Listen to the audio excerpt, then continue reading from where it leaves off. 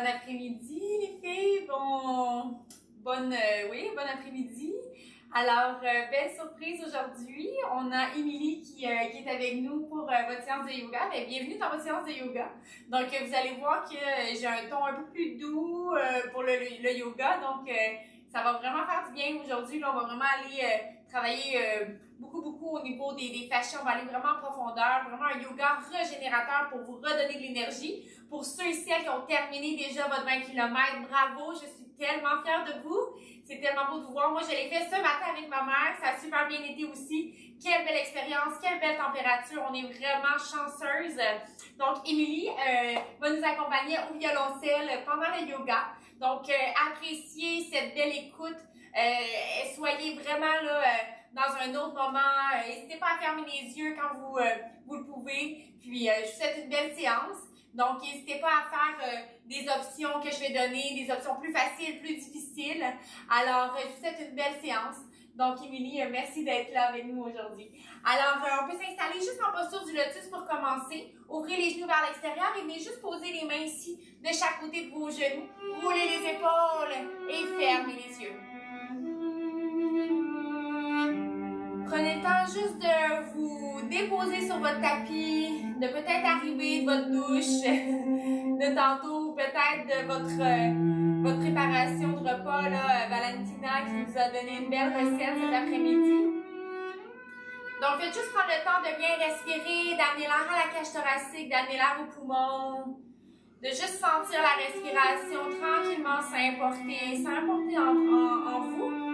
Et peut-être juste écouter la belle musique qu'on a aujourd'hui.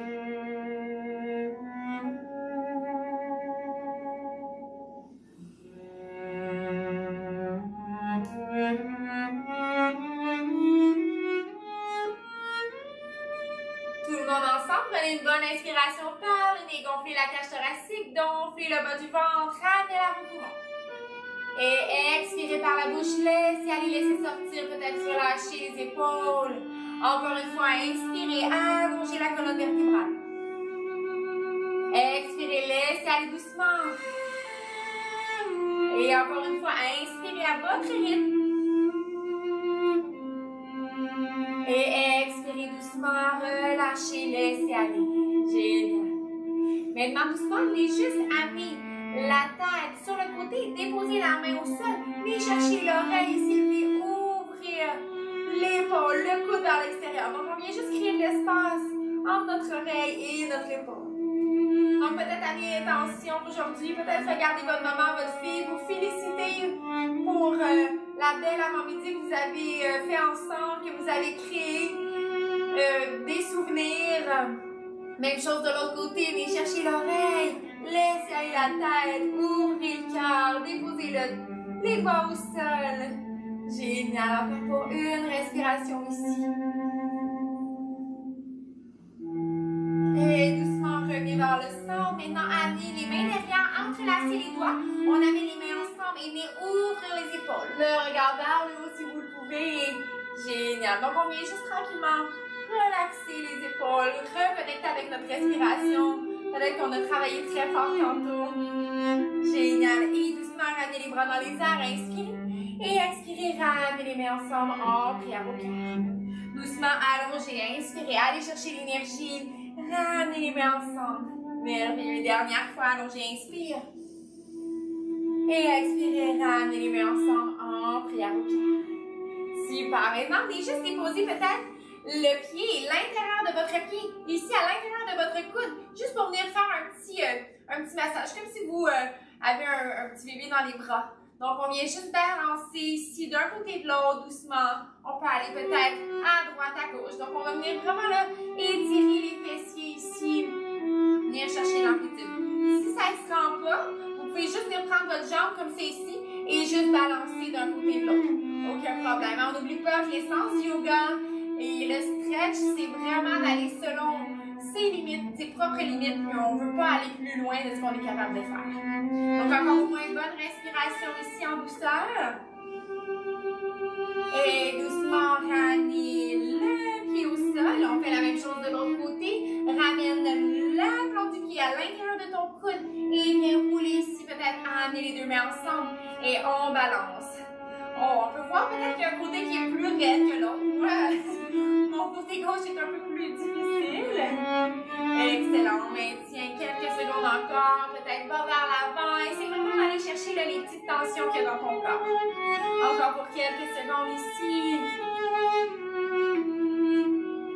Merveilleux. Et tranquillement, viens juste redéposer ton pied au sol pour ramener les mains ensemble en pied à hauteur. Ramène bras dans les airs, inspire, allonge. Expire, ramène les mains ensemble en prière. Encore une fois, on reprend une bonne inspiration vers nous. Ramène les mains. Et doucement, bras vers le ciel, inspire. Et ramène les mains ensemble en prière. Merveilleux. On ramène les mains sous les épaules. Maintenant, ramenez les genoux en dessous des hanches, donc posture de la table. Et ouvrir vos doigts, créer un espace entre chacun d'eux, pousser dans l'épaule. On reste ici, on peut regarder juste en avant de notre tapis. Et on va venir faire, on va creuser un petit peu le bas du dos, le regard vers le haut. Et on rentre le nombril, on laisse aller vers l'arrière, relâcher la nuque. On peut bouger la tête, juste vraiment venir se détendre ici. Encore une fois vers le ciel, inspirez.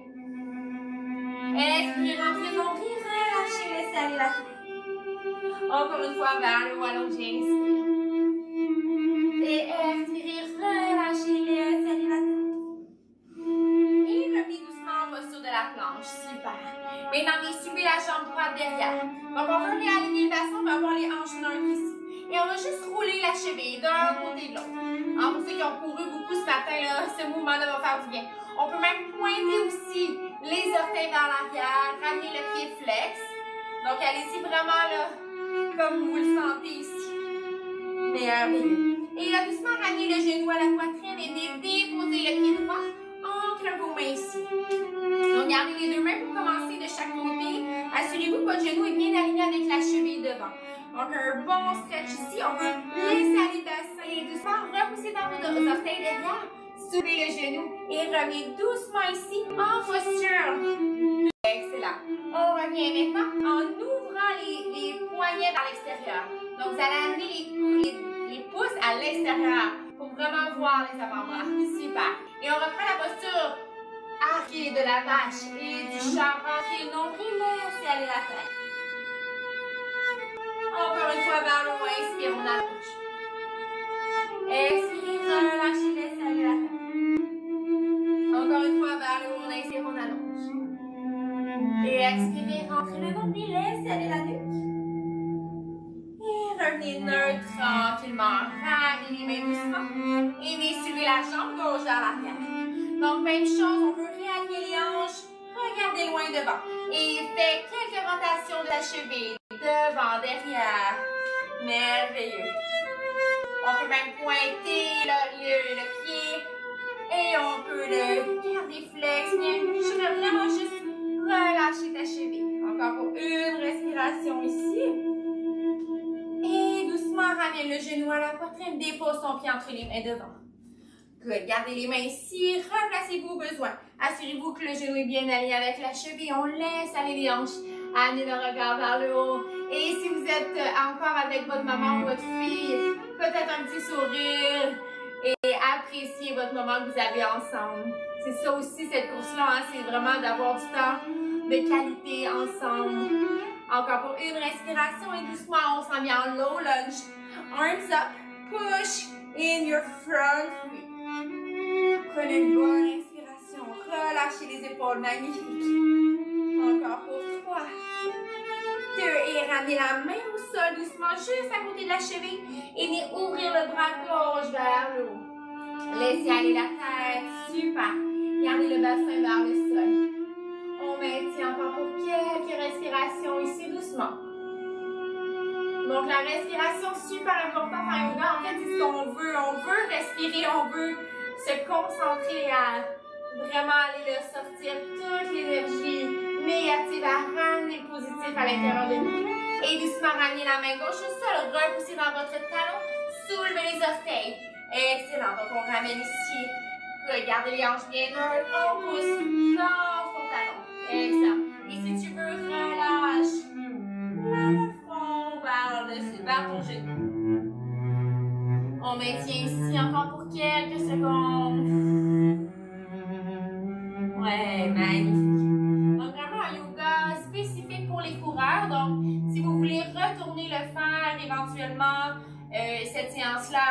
disponible aussi sur la page du relais. Donc, je sais que vous allez continuer quand même à courir après le relais. Ramenez les mains ici de chaque côté, repoussez dans vos orteils, soulevez le genou et revenez tranquillement en position planche cette fois-ci. Donc, on garde les genoux soulevés du sol, maintenez la posture. Encore pour quelques secondes, 3, 2 et repoussez vers l'arrière, couchez la tête en bas. Ramenez les talons vers le sol le plus possible. Les pieds sont parallèles, largeur des hanches, poussez dans vos mains. Une inspiration. Et doucement, ramenez le regard vers l'avant, poussez dans les orteils. Fléchissez les genoux et marchez entre vos mains devant pour venir vous allonger dos long. Donc, ce qu'on veut, c'est vraiment essayer de faire un L avec son corps. Et revenez vers le sol et doucement ramenez les mains ensemble en prière.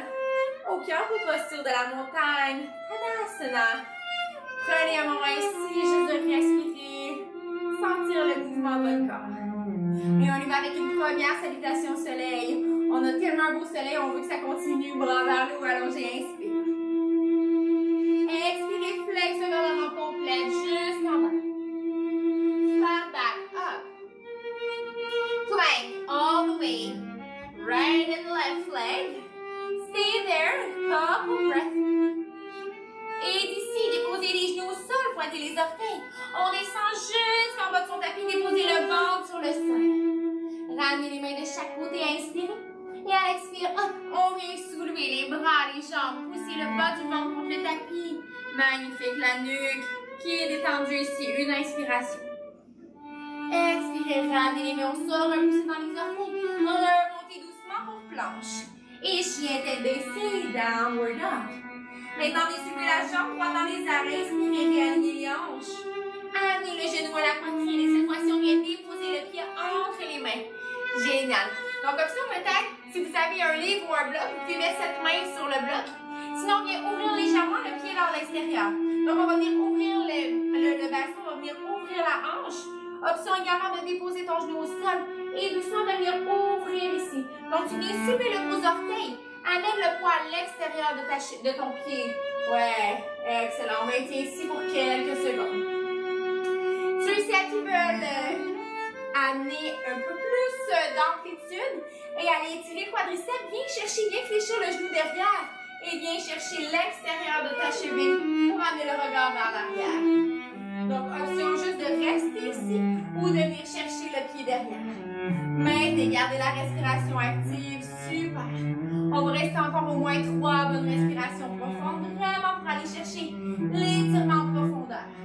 Donc, pour les étirements post-course, on parle d'au moins 30 secondes en statique pour vraiment aller chercher là, les bienfaits. Donc, on maintient encore pour 5, 4, 3, et doucement, venez relâcher. Ramenez le pied au centre de votre tapis. Ramenez la main droite à l'extérieur. Repoussez dans votre genou si jamais il était au sol. Et ramenez les deux pieds vers l'avant pour allonger dos long. Inspirez. Expirez, laissez aller la corde. Et inspirez, ramenez les bras dans les airs. Et doucement, ramenez les mains ensemble. En prière au cœur. Génial, on maintient ici. Relâchez, on repart en flow. Salutation vers le ciel. Inspire. Expirez, flexion avant vers le sol, relâchez, laissez aller. Dos long, amenez le dos vraiment parallèle et hop, amenez jambes droite, jambe gauche derrière pour planche. Gardez la planche, gardez les abdominaux solides, le transverse, toute l'unité centrale engagée. Maintenez ici encore pour 5, 4, 3, déposez les genoux au sol, pointez les orteils, Chaturanga Dandasana. On descend, collez les coudes bien au tronc et on atterrit au sol, le ventre, pour soulever bras et jambes. Gardez la nuque en prolongement, super. Merci, Mili, magnifique. On maintient ici, encore pour au moins 2 bonnes respirations profondes. Poussez votre bas du ventre contre le tapis.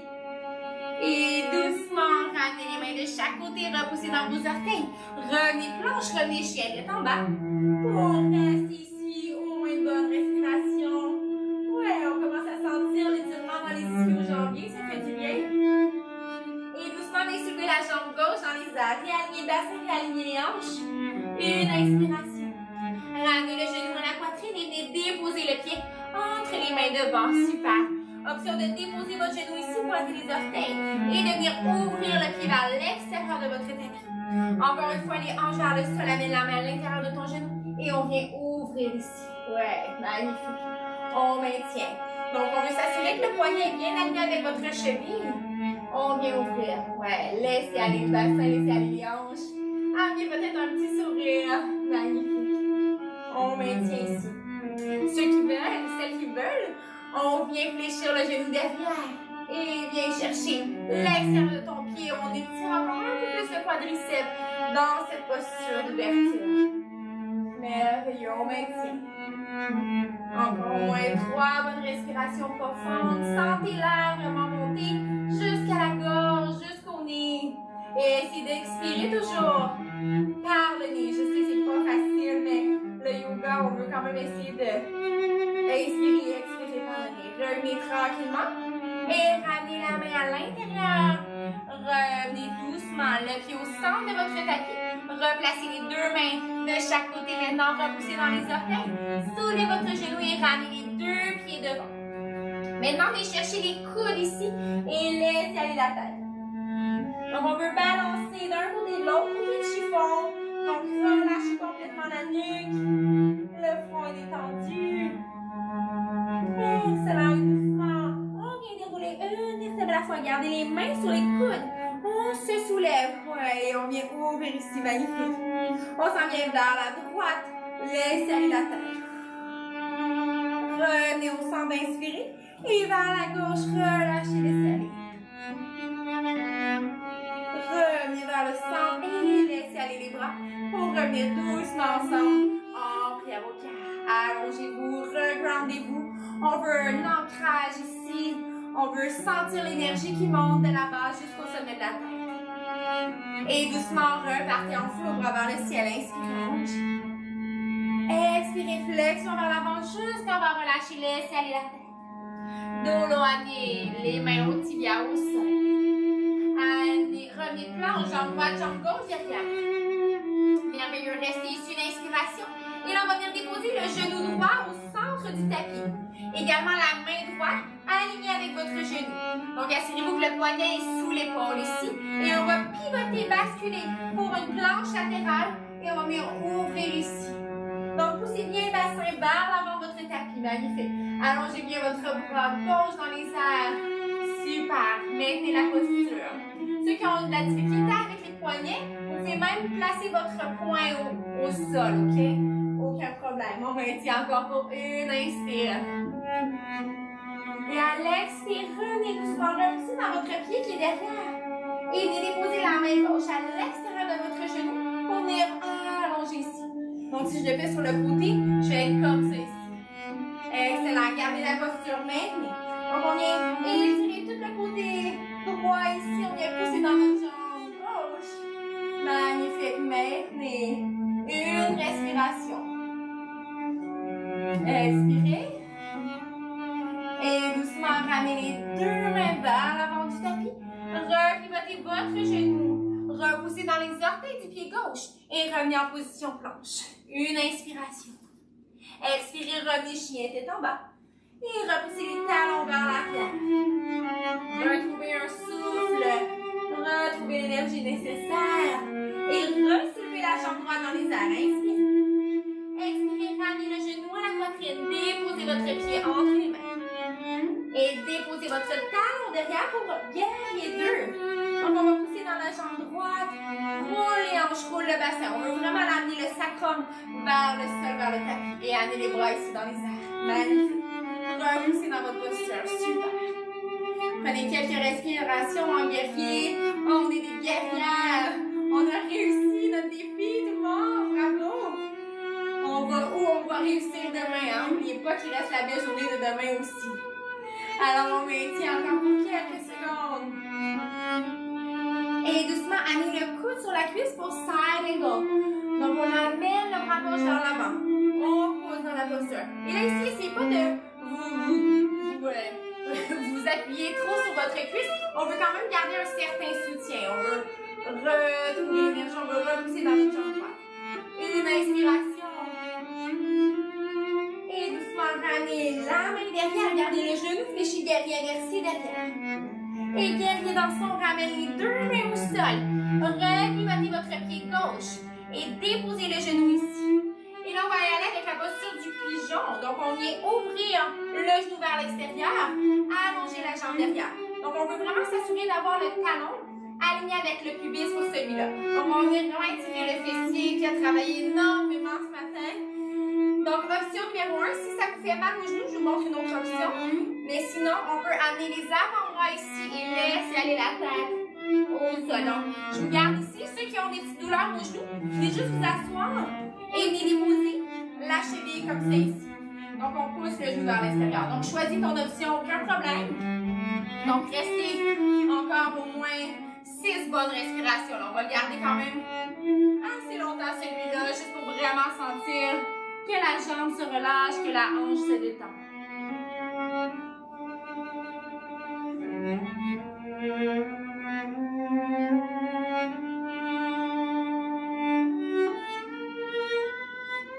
Gardez la respiration active, sentez votre bas du ventre qui monte, qui se gonfle, qui revient à la poitrine.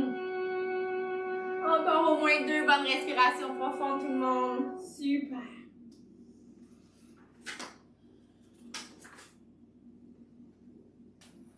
Et tranquillement, venez juste remonter, ramener les mains sous les épaules, repousser dans les paumes.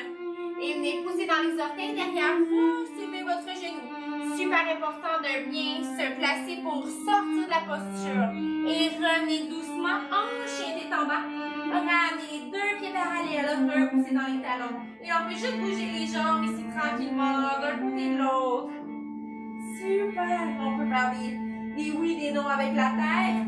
Et là, vous allez sentir que votre côté droit est beaucoup plus détendu que l'autre côté. On va aller égaliser le tout. Regardez vers l'avant, fléchissez les genoux et marchez ou sautez entre vous-même. Bien allongé pour dos long, inspirez. Expirez, laissez aller la tête et inspirez, ramenez les bras dans les airs. Et là, cette fois-ci, on va venir chercher le poignet gauche et on s'en vient sur le côté. Relâchez, laissez aller. Une inspiration. Expirez, revenez vers le centre. Venez chercher l'autre poignet et on y va de l'autre côté. Super. On vient ouvrir le cœur. Encore pour 3, 2. Et revenez vers le centre. Ramenez les bras, ramenez les mains. Ensemble. On vient. Génial. On retrouve le souffle et on repart en flow, bras vers le ciel. Inspirez. Exhale all the way down. Let your head go. Let your arms. And come back up for flat back. Inhale. Exhale all the way for plank. Stay there, in plank, for another breath here. And slowly put your left knee on the ground and also your left hand. And you can pivot on your side. Donc on tourne sur le côté pour une planche latérale. Assurez-vous que le poignet est bien aligné avec l'épaule et on ouvre ici. Yes, pousse les hanches, pousse le bassin vers l'avant. Une posture vraiment libératrice, je l'adore. On vient vraiment dans l'ouverture, on vient pousser les hanches vers l'avant. Encore pour 4, 3. Et venez remonter, amenez la main droite derrière. On vient juste ici en arrière du genou pour allonger le bras vers l'arrière. Donc même chose que tantôt, vous venez ici sur le côté, super. Donc on reste, on maintient, poussez dans votre genou, poussez dans la hanche. Excellent. Encore pour 5, 4, 3. Et revenez doucement, ramenez les 2 mains devant votre tapis. Repivotez le genou gauche, repoussez dans les orteils derrière et revenez en position planche. Une bonne inspiration. Revenez doucement en chien tête baissée, repoussez vers l'arrière, talon au sol. Une inspiration. Et doucement, soulevez jambes gauche vers le ciel. Réalignez le bassin, réalignez les hanches. Et doucement, ramenez le genou à la poitrine pour déposer le pied gauche entre les mains. Et talon derrière. Pour guerrier 2. Super. Magnifique. On pousse dans l'intérieur du pied. Super. Je reconnais cette chanson. J'adore. On pousse bien dans la jambe gauche. Merveilleux. Restez ici. Quelques respirations.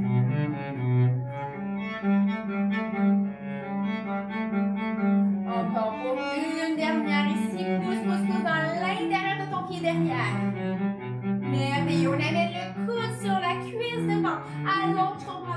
ouvre le cœur, merveilleux.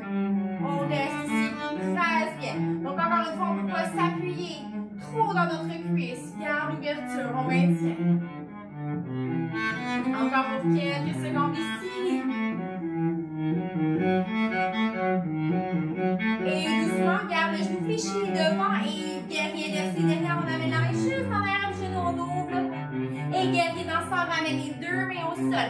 Repivote le talon pour pigeon de l'autre côté. Donc cette fois-ci, amène ton tibia. Garde le talon à l'intérieur. Et assure-toi que tes hanches sont bien stables, bien droites. Si tu as un bloc bien placé en arrière de ton genou ou de ta fesse derrière. Merveilleux, on maintient. Encore l'autre option qui est disponible aussi, ceux qui avaient un petit peu mal au genou. Et sinon, on amène les avant-bras vers l'avant. Et laissez aller la tête au sol complètement. Magnifique. Donc, on maintient encore pour quelques secondes ici. En profondeur, essayez de ramener les coudes vraiment pour former un triangle ici. On ne veut pas avoir les coudes trop vers l'extérieur. Merveilleux. Peut-être fermer les yeux ici, juste vous laisser guider par le son de la musique.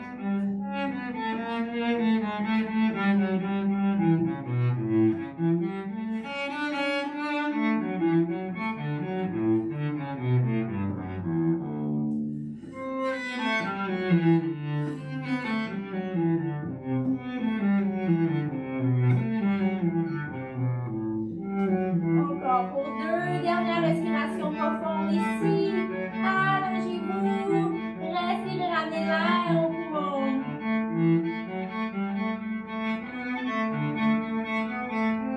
Et tranquillement, venez dérouler, ramenez les mains sous les épaules.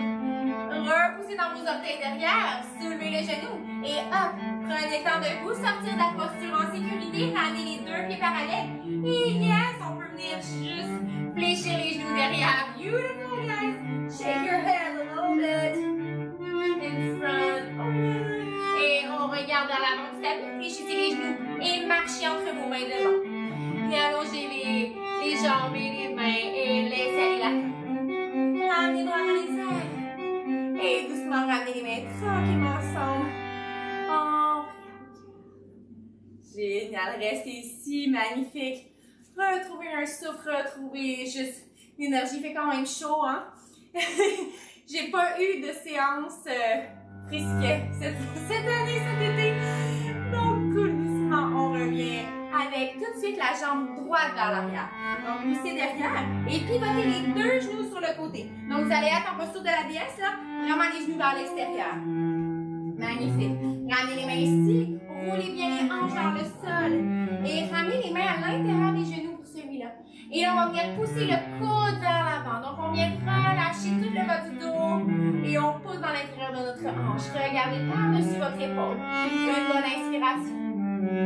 Expirez, revenez et laissez aller. De l'autre côté, regardez par-dessus votre épaule. Une bonne inspiration. Expirez, même chose de l'autre côté, on revient. Inspirez. Expirez, relâchez de l'autre côté. Et doucement, revenez vers le centre. Laissez aller les mains. Repivotez vos pieds pour être parallèles. Et peut-être même tournez un petit peu les orteils vers le centre de votre tapis. Et là, laissez aller la tête. Donc, ceux et celles que... Je sais qu'il y en a des filles qui sont très flexibles, donc peut-être que la tête touche au sol. Les mamans, peut-être un peu moins, hein? Mais je sais que vous allez faire ce que vous pouvez, c'est parfait comme ça. On vient relâcher, donc on veut pousser les ischions vers le haut, on laisse aller la tête. Merveilleux. Donc, prenez le temps juste d'observer, de faire peut-être une introspection ici de votre corps. Juste balancer peut-être d'un côté de l'autre. Tout doucement, sans rien brusquer. Donc, c'est vraiment une séance régénératrice pour notre corps, pour ramener le sang à la tête, pour régénérer tout notre système nerveux. Encore pour 3, 2, et tout doucement, repivotez vos orteils vers l'extérieur et venez rouler une vertèbre à la fois jusqu'en haut pour recueillir repivotez votre pied gauche. Ramenez les mains, revenez guerrier 2. Une bonne inspiration. Guerrier inversé derrière. Et là, ici, on va ramener les deux mains vers l'avant de notre genou. Repivotez la jambe derrière. Super. Prenez une bonne inspire. Amenez le regard vers le ciel. Et doucement, ramenez la jambe droite devant. Et allongez-vous pour une inspiration magnifique. Et d'ici, on va venir tout doucement déposer la main à l'intérieur de notre cheville pour coller le genou. Excellent. Donc, on veut ouvrir l'épaule en même temps. Si vous avez des douleurs à l'épaule, venez juste chercher l'extérieur de votre cheville. Il n'y a aucun problème. Donc, on va y aller pour la posture du danseur. Et on va étirer en même temps le psoas et le quadriceps. Donc, prenez le temps de bien vous installer. Regardez doucement un point fixe. Peut-être trouver l'équilibre. Relaxez aussi votre jambe d'appui. Excellent. Une bonne inspiration ici. Et doucement, venez soulever le bras gauche dans les airs. Et première étape, on va venir pousser dans la main. Donc, vous allez venir soulever derrière. Une inspiration. Et ensuite, on descend vers l'avant. Magnifique. On maintient ici. C'est correct. Peut-être que ça tombe. Peut-être que non. On garde notre point fixe. Encore au moins 2 bonnes respirations ici. Et doucement, remontez.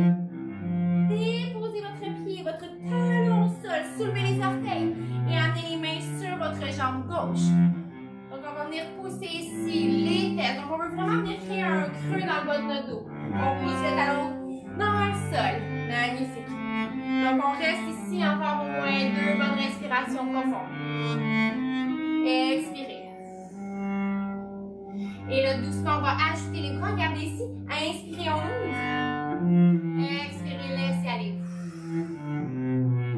Inspirez, on ouvre. Expirez, laissez aller. Encore une fois, inspire. Expire, laissez aller. Et revenez dérouler, repousser dans vos 2 jambes.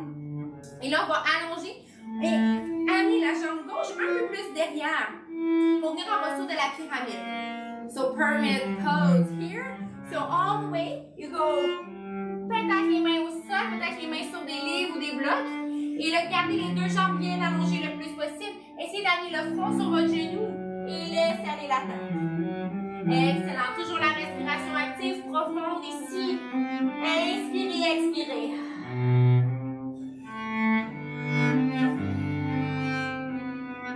Donc, je vous laisse ici encore quelques respirations. Assurez-vous que vos hanches sont bien droites. Magnifique tout le monde.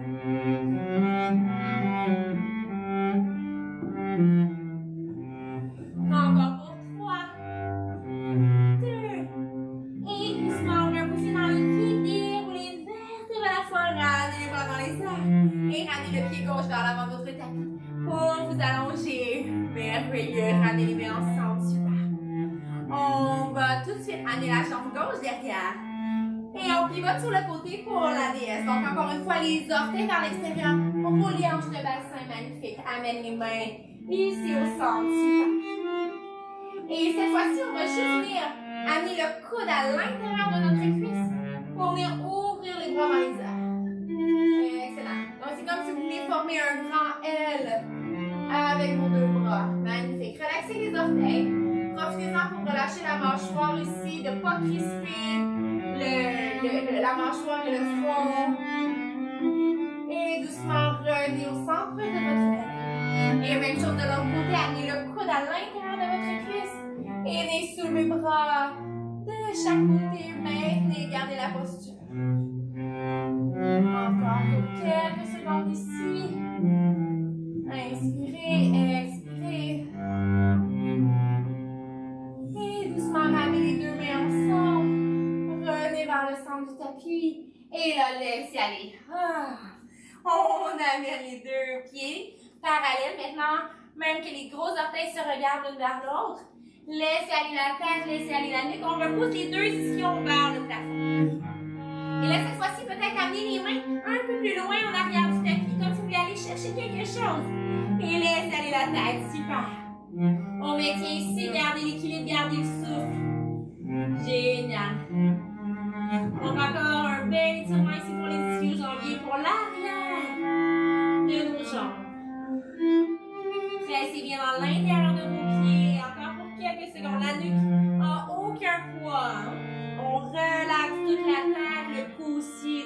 continue. Et tranquillement, ramenez les mains de chaque côté ici. Fléchissez les genoux doucement. Ramenez vos pieds vers l'extérieur. Déroulez. Vertèbre à la fois.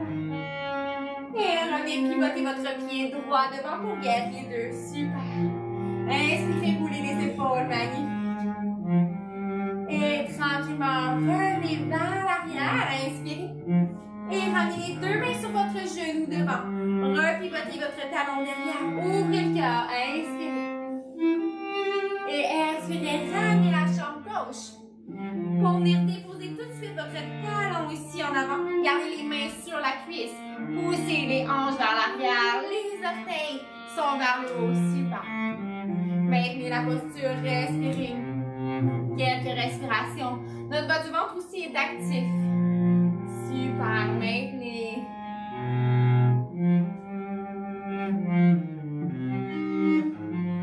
Encore pour 4, 3, 2, remontez doucement, allongez les bras vers le haut, inspirez. Expirez, relâchez, laissez aller. Inspirez, ouvrez. Expirez, laissez aller. Encore une fois, inspirez, on ouvre. Expirez, relâche, laisse aller. Remontez, super.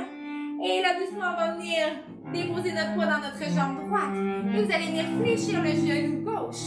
Pour venir chercher soit l'intérieur de la cheville ou l'extérieur si vous avez un peu plus de douleur dans votre épaule. Collez le genou doucement. Fixez un point. Peut-être que ce côté-là est plus facile ou plus difficile. Donc, on replace notre équilibre, notre point devant. Venez soulever le bras droit dans les airs. Inspirez. Expirez. Et à l'inspire, venez pousser dans la main pour peut-être venir soulever ici la jambe derrière, pas surtout dans ça. Excellent. Donc, on garde un vrai beau point. On vient étirer le quadriceps. Si on va aller un peu plus, peut-être pousser un peu plus lourd. Génial. Encore pour quelques secondes ici.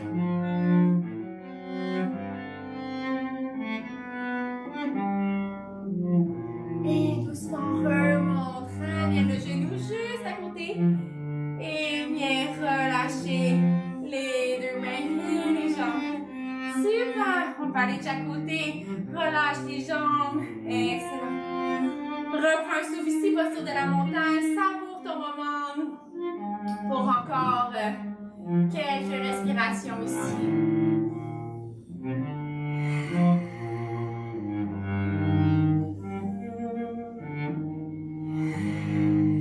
Et tranquillement, on repart en salutation soleil, bras vers le ciel. Inspirez. Expirez, flexion vers l'avant complète jusqu'en bas. Dos long à mes mains au tibia, au sol. Revenez en planche, ou marchez vers l'arrière de votre tapis. Regardez ici. La planche, encore pour 3, 2, revenez. Le ventre sur votre tapis jusqu'en bas. Excellent. Donc, installez-vous ici confortablement. Poussez le bas du ventre le plus vite contre le tapis. Inspirez. Et on va venir s'installer pour Saladasana. On est entrelacer les mains. Roulez les épaules vers l'arrière. Excellent. Prenez une bonne inspiration ici. Et là, l'expiration, repoussez dans vos mains, dans vos jambes. Et venez soulever doucement. Donc, on regarde juste en avant du tapis ici. Et là, j'ai une confidence à vous faire. Des fois, peut-être qu'on peut se sentir gêné de respirer en yoga. Mais il faut vraiment essayer de lâcher prise et vraiment essayer d'aller laisser aller sa respiration. Quand j'ai commencé à faire du yoga, ça fait plus de 10 ans peut-être. Mais moi aussi, je retenais ma respiration. J'avais peur de laisser aller, mais il faut vraiment pas se gêner. Laisser vraiment sortir, c'est ça qui fait du bien. C'est ça l'essence du yoga. Donc j'espère que je vous donne le goût aujourd'hui de continuer à en faire. Aussi, quand vous sentez que vous avez des périodes un peu plus angoissantes ou stressantes, juste de venir dérouler votre tapis, ça peut aider pour plusieurs choses. Et tranquillement, relâchez, ramenez les mains de chaque côté. Et ouvrez les genoux vers l'extérieur pour une posture de l'enfant. Et on amène vraiment les gros orteils ici, amenez les bras devant et laissez le front, laissez aller la tête au sol. Et venez doucement retrouver le souffle ici. Donc notre front est au sol, On peut soit garder les coudes ou non sur notre tapis, comme vous avez le goût. Prenez encore quelques respirations ici en profondeur. On adore cette posture-là, ça fait du bien partout. Ça fait du bien aux épaules, ça fait du bien aux hanches. It feels so good, this posture is beautiful. Just to also be in your head, be in your mind. Keep breathing slowly.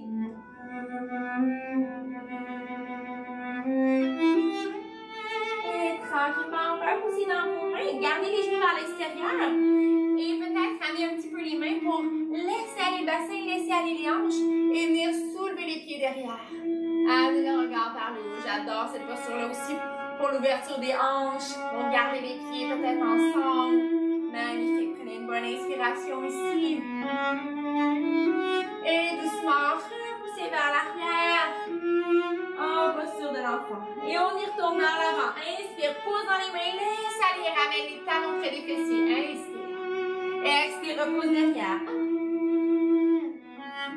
Encore une fois vers l'avant. Inspire, on ouvre, laisse aller le bassin, laisse aller les hanches. Et derrière, on retourne. Inspire. Expire, repose dans tes mains. Dernière fois ici, super. Et reviens tranquillement. Garde les genoux vers l'extérieur ici. La main gauche au sol, on va venir soulever le bras droit dans les airs. Et d'ici, amène la main juste en arrière en bas du dos. Peut-être même, si les plus flexibles, on va aller chercher l'intérieur de la cuisse gauche.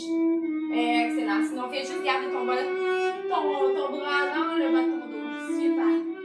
On garde l'ouverture ici, encore pour 5, 4, 3.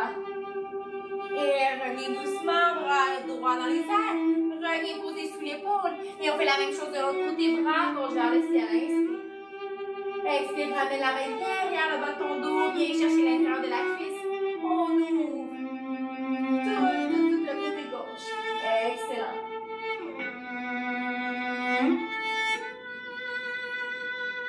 Encore pour 5, 4, 3.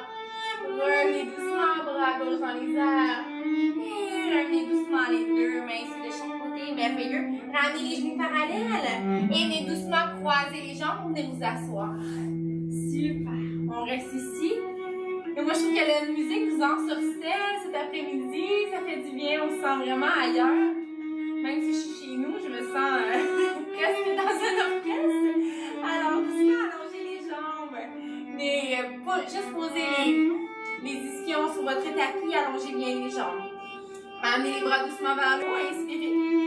Et ramenez doucement les mains juste en bas. Donc peut-être aller chercher les orteils ou les pieds et sinon les tibias. Donc je veux vraiment qu'on laisse aller la tête. Et on peut balancer peut-être d'un côté ou l'autre. À chaque expiration, essayez d'aller peut-être un peu plus bas, un peu plus loin dans votre posture. Excellent. Maintenez encore au moins 2 bonnes respirations profondes. Les orteils restent flex. Et engagez aussi vos quadriceps. Poussez les mollets dans le tapis. Poussez les rotules dans le sol. Relâchez, maintenez tranquillement pour quelques respirations.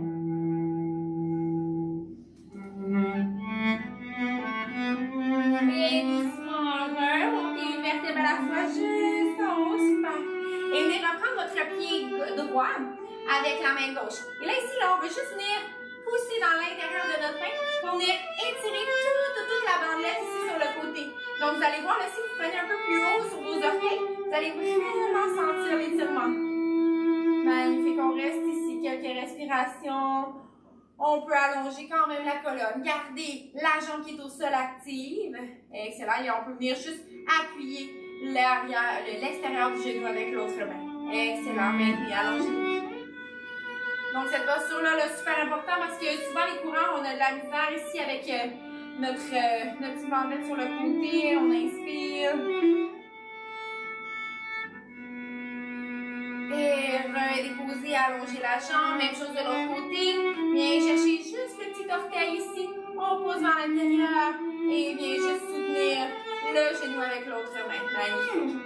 Donc, tu peux vraiment pousser dans ta main ici. Magnifique. Garde toujours l'autre jambe active, le dos long. On on maintient. Encore pour 2 respirations profondes ici.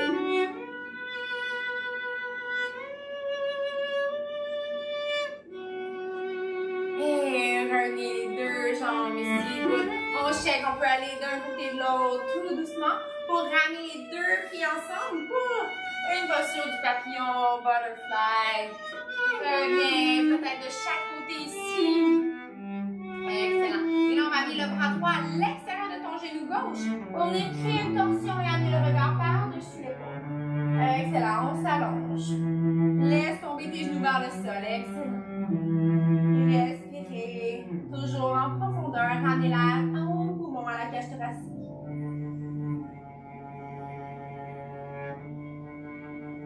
Et revenez maintenant de l'autre côté. Amenez la main à l'extérieur de votre genou. On twist. Amenez le regard par-dessus l'épaule. On s'allonge le plus possible. Merveilleux.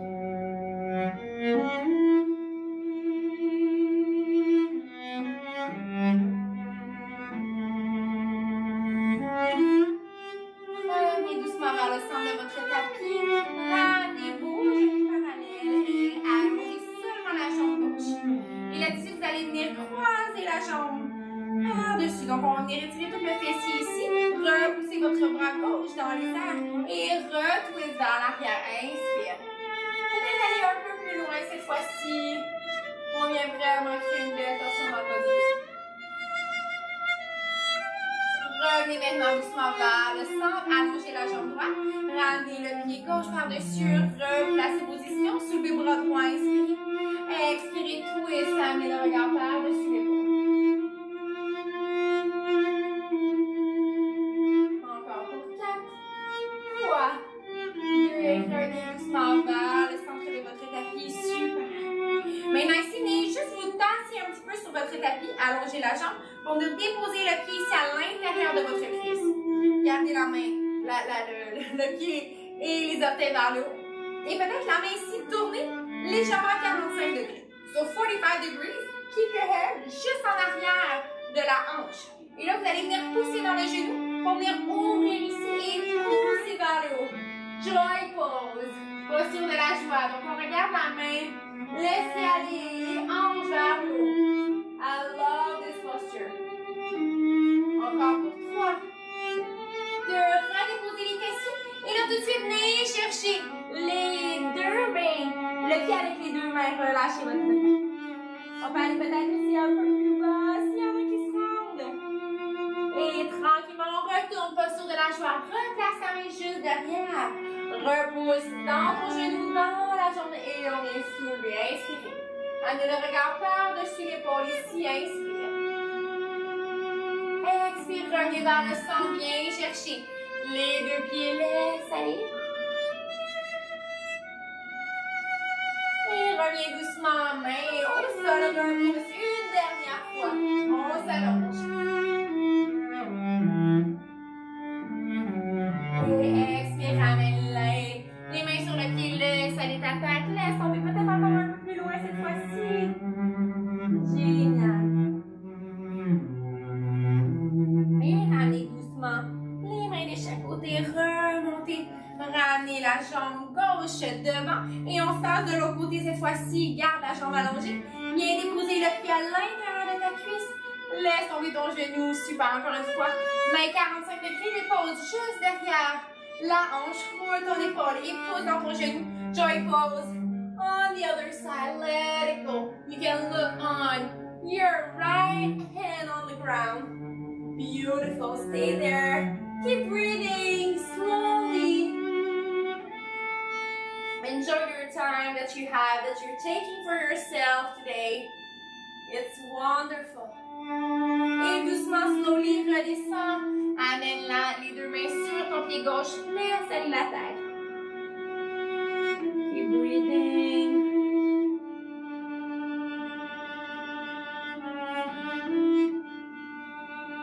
Et doucement, remontez. Déposez la main juste ici derrière la hanche. Repoussez dans le genou. Et venez soulever le bras dans les airs. Inspirez, laissez aller la tête. Et doucement, revenez, dépose les mains sur le pied, laisse aller ta tête.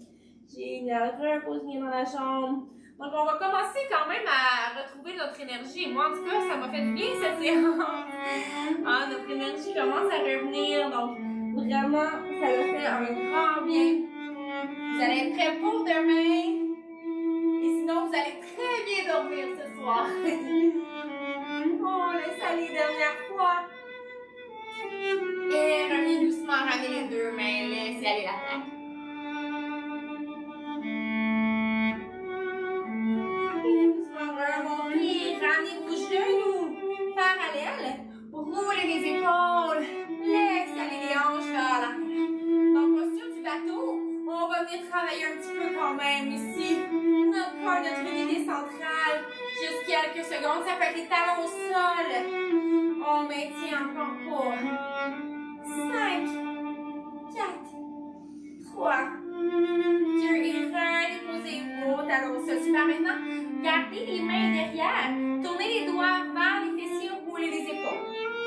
Donc, deux options ici. On peut soit pousser dans nos talons, lever les hanches, ou ceux qui sentent encore une fois un petit peu de difficulté au poignet, garde les épaules et bien juste en demi-pont ici. Good. Donc, les deux options sont possibles. Il n'y a pas de problème. On garde le bassin bien haut. Peut-être la tête descendant vers l'arrière. Magnifique. Maintenez ici. Donc, on vient encore en ouverture d'épaule. On prépare notre corps avec un petit peu plus de contraction. On est allé étirer. Et là, on revient avec un petit focus en contraction pour terminer. Encore pour quelques secondes ici. Lâchez pas.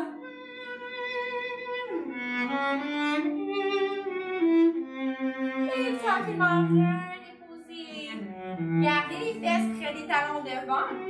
Et venez juste déposer les mains, les paumes vers le ciel. Gardez les pieds au sol et déroulez tranquillement une vertèbre à la fois jusqu'en bas. Prenez votre temps. On n'est pas pressé. Super. Laissez aller le nuque, laissez aller la tête. Génial. Et là, vous allez venir ouvrir les pieds un peu plus larges que le bassin. Donc, à peu près largeur du tapis. Gardez les mains en croix si vous avez de l'espace. Sinon, les coudes à 90 degrés. Donc là, je sais que peut-être vous ne voyez pas l'écran. C'est correct. Faites juste suivre le son de ma voix. Donc, on a les genoux à 90 degrés. Là, vous allez laisser tomber vos deux genoux vers la droite, comme un essuie-glace. Donc, on va venir pousser le bassin vers la droite le plus possible. Vous pouvez garder les deux bras en croix, garder vos épaules au sol. On veut vraiment venir étirer le quadriceps, la torsion, le bas du dos qui se dégage. Et ramenez maintenant les deux genoux vers le plafond. Replaquez votre bas du dos contre le tapis. Et même chose de l'autre côté. On y va vers la gauche. Laisse aller les genoux vers sur le côté. Tu peux même cette fois-ci ajouter peut-être la tête vers la droite. Vraiment juste faire une posture qui fait du bien ici. Une posture de relâchement. Revenez doucement au centre et un peu plus rapide maintenant, on s'en va à droite. Essuie-glace, laisse aller, laisse tomber. Reviens vers le centre, inspire, replaque ton bas du dos.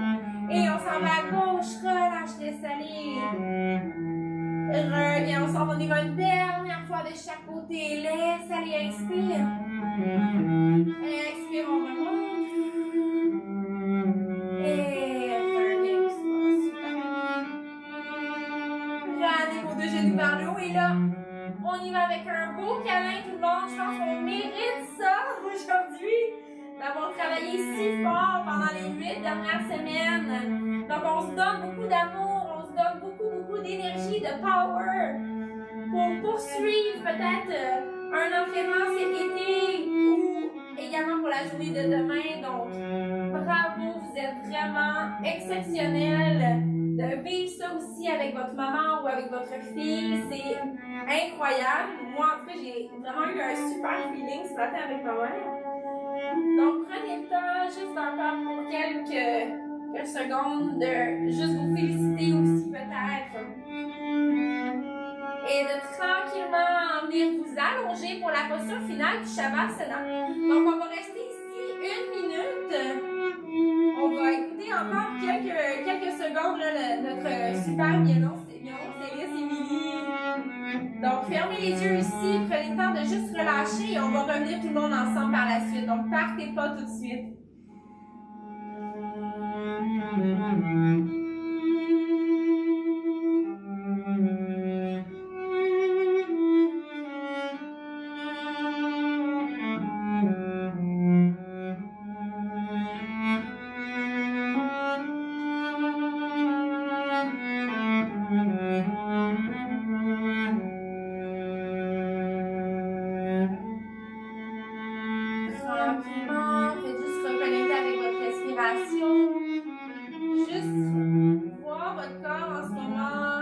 La différence entre le début et ce moment-ci de la pratique, une belle régénération, une légèreté dans l'âme, dans l'esprit, une légèreté aussi dans le cœur, une abondance, une gratitude infinie pour ce que vous venez de vivre.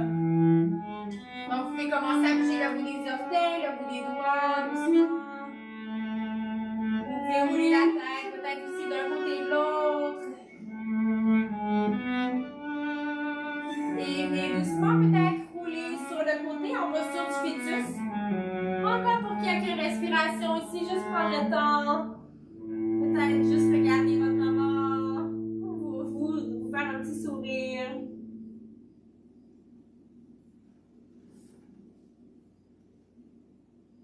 Et doucement remonter en posture assise. Et on va prendre quelques respirations pour terminer tout le monde. Ramenez les deux pieds ici ensemble, laissez aller les genoux. Roulez les épaules vers l'arrière, ramenez les mains ensemble en prière au cœur. Et on y va pour 3 dernières respirations profondes. Bras vers le ciel, inspirez, allongez. Expirez, laissez aller. Allez, il ne faut pas être gêné, profitez-en, inspirez. Expirez, laissez aller. Et une dernière fois, inspirez, allongez. Et laissez aller, lâchez prise. Super tout le monde. Merci beaucoup d'avoir été présente pour ce super cours. Bonne journée demain. Bon snack si vous avez réussi à faire la recette de Valentina. Merci énormément, Émilie, de nous avoir accompagnés aujourd'hui. Magnifique, honnêtement. Je me suis vraiment sentie dans un autre monde. Alors, je vous laisse en sa compagnie. Moi, je vais quitter le plan, mais je pense qu'elle peut jouer encore pour une petite minute, là, juste pour le temps de vous éponger et de boire une petite gorgée d'eau. Merci beaucoup. Merci d'avoir été là toutes les 8 semaines. Je suis super contente. Bye bye tout le monde.